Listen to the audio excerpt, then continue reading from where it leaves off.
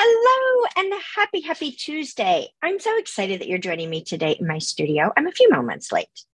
I got sidetracked. Shiny objects, that happens, right? My name is Wendy Lee, and I am an independent Stampin' Up! Demonstrator in the US. And you can find me over on CreativeLeeYours.com. Yes?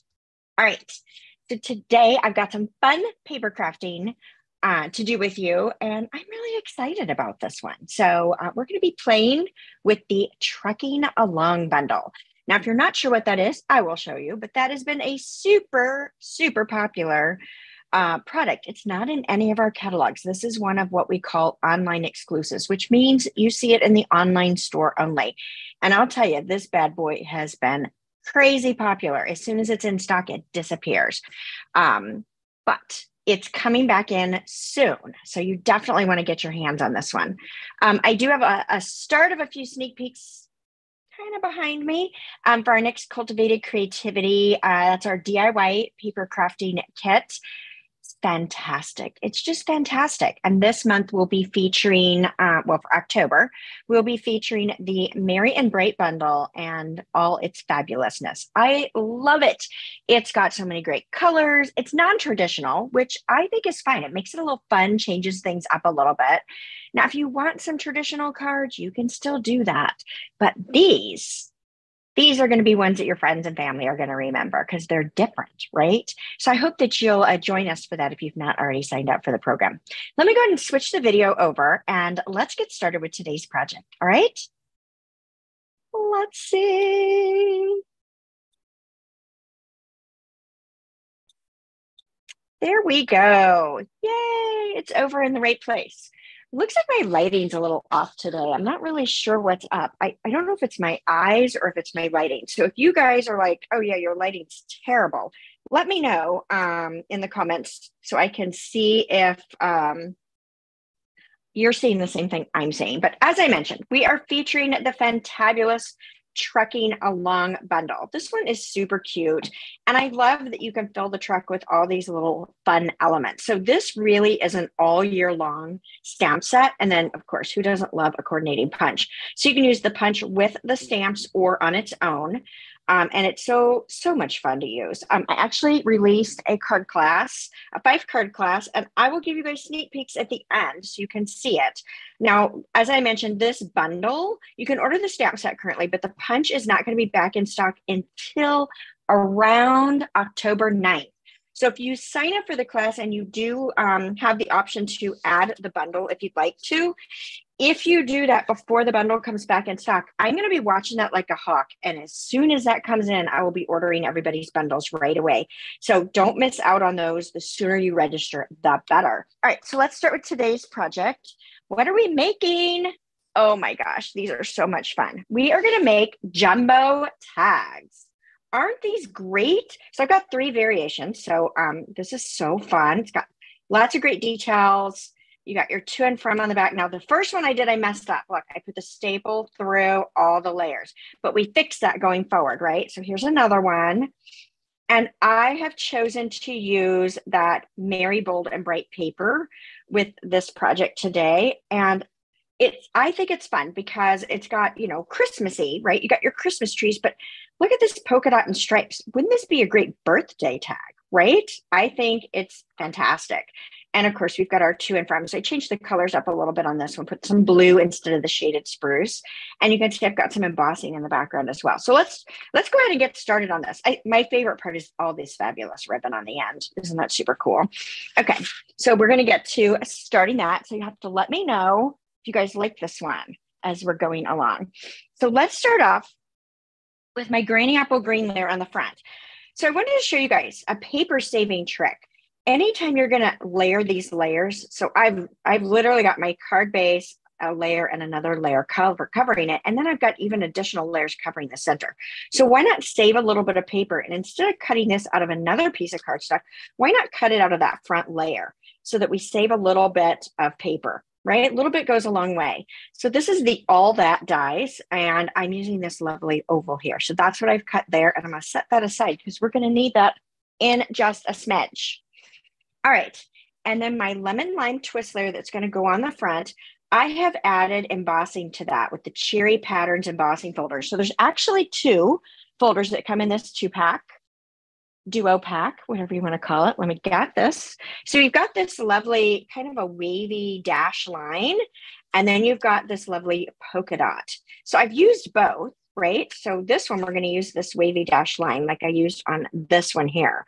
But on these other 2, I used that dot pattern. Aren't those fun? They make you happy, right? That's why they're called cheerful folders. So these are new items that are in our holiday mini catalog. Hey, Polly, so glad you're here. Is this your first time joining?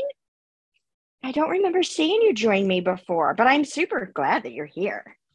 All right, let's go ahead and layer these 2 pieces together. I'm going to use my Stampin' Seal. That is my adhesive of choice. Of course, if that's not your adhesive of choice, you can use whatever makes your heart happy, right? And I love this subtle tone on tones of greens going on here between that lemon lime twist and that granny apple green. So let's layer this on shaded spruce. So keeping that green going here. And we'll just add that with our Stampin' Seal. So these are actually fast and easy. I will make sure after the video that I go in and get you your complete supply list, cut dimensions. You'll have everything you need to recreate these, right? If you need to purchase anything, you'll have links to just go right into my online store and add them to your shopping cart. Now, it'll take me a few minutes. I'm not as prepared today as I would like to have been. So it'll probably take me maybe 30 minutes to get everything all updated with the description because I don't have it all ready to just copy paste in. So my bad on that one, but it happens sometimes, right? Okay, so next, here's what I want to do. I want to add some ribbons. So I've chosen 4 different ribbons. So this is the gold trim. This comes in a 2-pack, gold and silver. This is one of our online exclusives as well. So you won't see that in the catalog, but it is a fabulous, very sparkly ribbon. And then I'm going to use this Parakeet Party metallic ribbon. And while I'm not using Parakeet Party, look, it coordinates really nicely and brings in that great sparkly. And then our iridescent ribbon. This is in the holiday catalog. And then this is our real red ribbon. Now this comes in a combination pack with some crumb cake ribbon. So this is a carryover ribbon that's in our annual catalog. So what I want to do is I'm going to fold these in half, and bear with me here. I'm going to grab a stapler. And sometimes this works really good for me, and sometimes I struggle. So yeah, Polly, I'm so glad that you were able to catch me live as well. I'm happy to have you here. Let's see if I can stay in camera.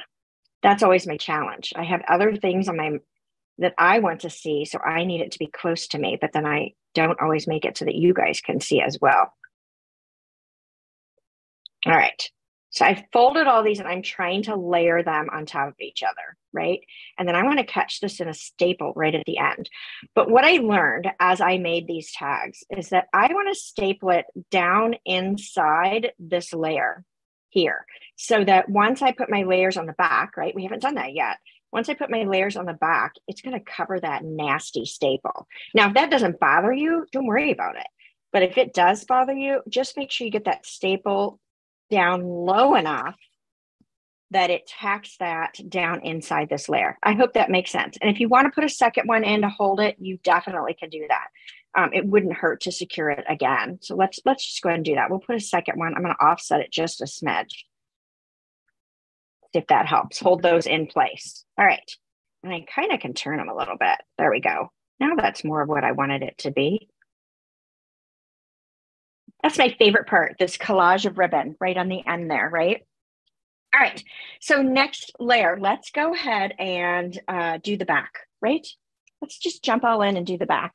So I've got another piece of granny apple green and a piece of basic white. Let's find, if I can find where I've hidden, there it is, my foam pad. Let's pull in our foam pad. We're gonna need this for our stamping. And I'm gonna grab my shaded spruce ink pad. And then I want to put a to and from on the back. So there isn't a to and from in this stamp set. So I'm pulling in my favorite, Celebrate with Tags. This was one of my favorite stamp sets from last holiday catalog. And yay, it carried over. So I'm going to steal this lovely, nice, bold, and big to and from, and we're going to stamp that right on the back of our tag. It's jumbo, right? We like these big sentiments. Love it. Loving it. Loving it. I'm already loving it. But I could see making these tags for so many different occasions. I don't know. I could just see doing them all afternoon, right? All right, so let's go ahead and layer this on our other granny apple green layer. And I'm going to put this on the back and we're going to hide our staple mess that we made, right? There we go. I'm getting it. And you know what? I think I'm going to put, I flip this around, just getting my orientation. I want to put extra adhesive on the end with the staple to cover that up, okay? So get my two from, and I'm covering up that staple mess so it's nice and pretty, right? Cute. Loving that. All right, next, I'm going to pull in a strip of the designer series paper, and let's go ahead and banner cut the ends. You could leave it straight, but I think it's kind of fun to do that. So I'm just going to clip in, and I'm guessing about a 1/2 inch. If you need to mark this with a pencil because it makes you feel better, you do that, right? So then I'm going to clip from the corners right up until my little center clip mark I made. And then we'll repeat that on the other side. So super easy to create your own banner if you don't have a punch that would work. This is a 1 3/4 wide strip of designer paper. So it would be a little too wide for any of the punches I personally have.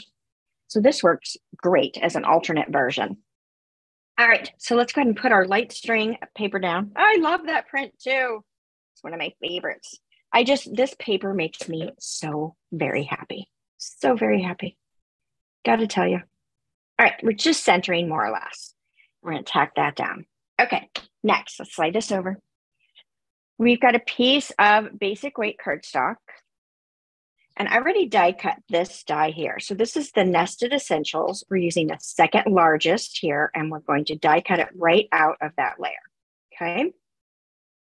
And then I want to go ahead and stamp my trucks and punch those out as my next step. So let's get a scrap piece of paper to put under that because I will definitely get under the edge here. So I found, for me personally, I do best if I do the full truck first because we're going to do a truck and we're going to make a little trailer, right? So I'm going to use my Memento black ink and I'm going to do the truck outline first. Okay, so we want a full truck. Let's move some of these so I can get up a little higher in the camera for you guys. Better? Yes. Okay, so we've got our full truck. And then I'm going to need a partial truck. So I'm going to put this over to the left of it. I found that this worked best for me. Oh, I still need that Memento. We'll wait. All right, now let's do the tires. Now I got to tell you, friends, this has not been the easiest stamp for me to line up. So we'll see how funny it looks today because, you know, when I'm on camera, I can't see where I'm stamping very well. But the trick I'm finding to this is there's this little line in the stamp. I don't know if you guys can see that, but that line, if you align it to the bottom of here straight, you should. I say should because it might not always work. And what I'm finding is that I can't see it until I'm like almost down on the stamp. Let's see what I did. I'm off, totally off. Let's try it again. See if we can fill it in.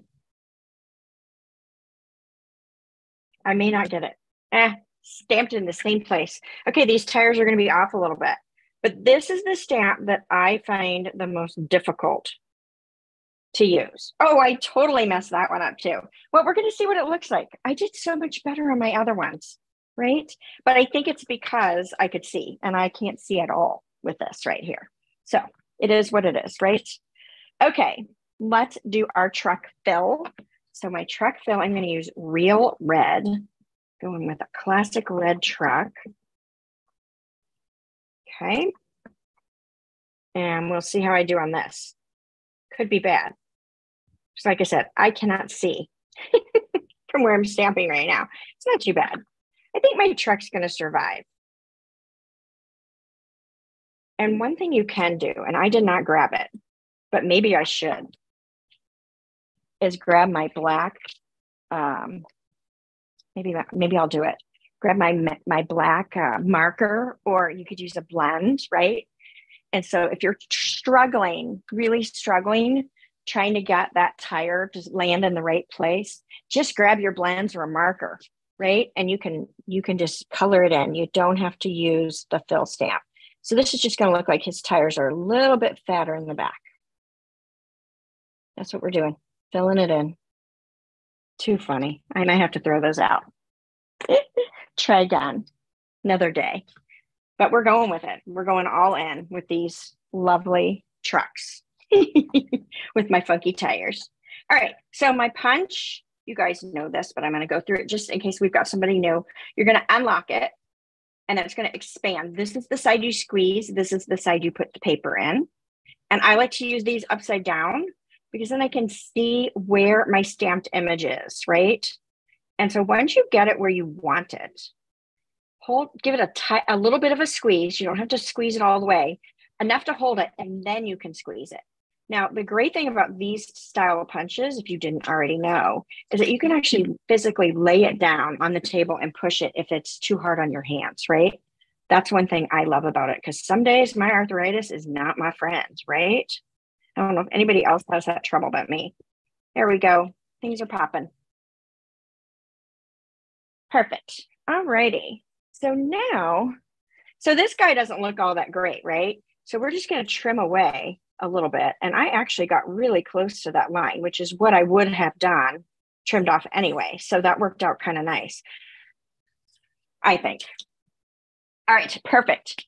Now we want to stamp on this label. Now I'm going to pop up my truck, but I want to put my presents in the bed of the truck in the trailer, and I need to know where to place them. So for me, I found it was easiest for me to take a pencil and just put a little pencil line where I needed it. Now, on some projects, I have literally stamped the truck on the layer and then put the things in the bed of the truck and then later pop this over the top. But because I've got the trailer in the back and I kind of need to know where I'm stamping there as well, I found that a little more difficult. So you can see I've just got two light pencil lines right there. And then I'm going to grab my present detail stamp, and we'll use our Memento black ink. And I am going to stamp. Again, I cannot see because I'm on camera, right? Let's go all in. We'll see where it's at. Oh, I did really well on that one. Now, this one, I'm kind of looking at where my pencil line is, but I also am looking at the top of the present because I don't want it to be above this edge here. So it's quite a bit down lower. So when I put my little trailer back on, it's not going to show as much of the presents as the other one is, which I don't have any issues with. I think that's perfectly acceptable. All right. So now there is a fill image to the presents as well. You can choose to use that, or you can choose not to and just color with blends or markers or whatever makes your heart happy, right? We'll see how well I line that one up. Oh, I did good there. Now I'm going to clean the stamp off camera. I personally use my scrub and mist when I'm using stamps on a block. I prefer my chamois when I'm working with a stamp positioning tool, but you do what's best for you, of course. Now we're going to move into shaded spruce, and I'm going to stamp the other set of presents. The fill image was shaded spruce. And not too bad. Not great, but not too bad. Okay. Now I wanted to add a little more color to this because, well, I just did. So you go pull out your blends, but I decided to pull out my bright markers, and I am just going to color in. So this is the lemon lime twist that we used in our layers. I'm just going to fill in that big present, and I can go further down. It doesn't matter because that's going to be covered with my truck. And I'm going to take my granny apple green and add some granny apple green over on this other one, right? Put as much or as little coloring as you want. And then I decided to pull in this azure afternoon, and I'm just going to put some polka dots on this other present. I love the new ends on our new redesigned Stamp-A-Rite markers. The ink is so much inkier. I don't know a better way to say that, right? Like on the old ones, a lot of times the fine point end I never would use because I can never get it to work great. But these I absolutely love. Hey, Carmen, so glad you're here joining us today. All right, so now that we've got our tag looking all pretty, let's add our truck and trailer on top. We're going to pop that up with some dimensionals. I could have stamped that all flat, but I like the extra height. And we're doing a tag, right? So we can do whatever we want to as far as that goes, in my opinion. Putting something like this on a package, giftable, I think it's fun. Okay, so I'm going to put this up a little higher than what I originally placed it because I want to cover my pencil line. Could you erase the pencil line? Why, yes, you could. I'm kind of lazy. I'm not going to do it. I'm just going to cover it up because I don't think it's going to really make a hill of beans a difference, right? So my whole goal is to really just kind of line those up. Isn't it cute? I think my trailer's a little kicking out, but I think I'm uphill just a smidge. Let's see if I can fix that. I don't know if I can, but we'll see. I may end up creating the exact same thing. Maybe a little bit better. All right, I'm going with this. We're all in. And I want to go ahead and adhere this to the front of my tag. So I am going to do that with some dimensionals, give it a little more height because I can get away with it. And that's my favorite. All right, pulling this in. So our cute, cute tag, just sliding that on there. And then now we're ready to put our sentiment on. So let me stamp that. I'm going to use shaded spruce on this as well. You could choose one of the other colors. You could use black. Since this is on Granny Apple Green, I want to make sure I'm doing a dark color that you can see, or you could emboss with white, which would be nice as well. But I think I just wanted to keep this super fast and easy and simple. Now, because I've got a lot of heights going on between the this being popped up and this being popped up, I decided on the bottom of this, I was going to take some of my foam adhesive strips. Now, these come in a really long, narrow pack, but I like to clip mine. So I've already clipped these. So I got some scraps in my stash here, and I'm just going to put 2 of them and pull that backing paper off. And then I am going to place this right on here. Now I purposely pull that adhesive towards the bottom. That way I know it wasn't overlapping any of these others. And that works out really, really nicely. All right, let's finish this off with some sparkle gems. These are the adhesive back glitter gems. Now, I don't know if you've seen these yet. These are new out of our holiday catalog. And I got to tell you, they're interesting, right? They're so flat. They're the flattest embellishment I've ever seen. I don't know how they made these, but they are so flat, which is great for popping things in the mail. You don't necessarily need a flat for this particular project, but it's nice. It doesn't hurt a thing. So I'm just going to pop 3 of those on there. Oh, I forgot my bow. Let's add a bow. Why not? All right, let's finish this off with a little bow to make this look prettier. So I've got about 10 inches of ribbon. We'll do our little bunny ears, crisscross. One goes down into the hole and back out. So we've got our ribbon here. Now, if you are not happy, you can hold the knot and pull the legs and then re-pull your loops. You hold the knot so that it doesn't get too loose as you're messing with your bow.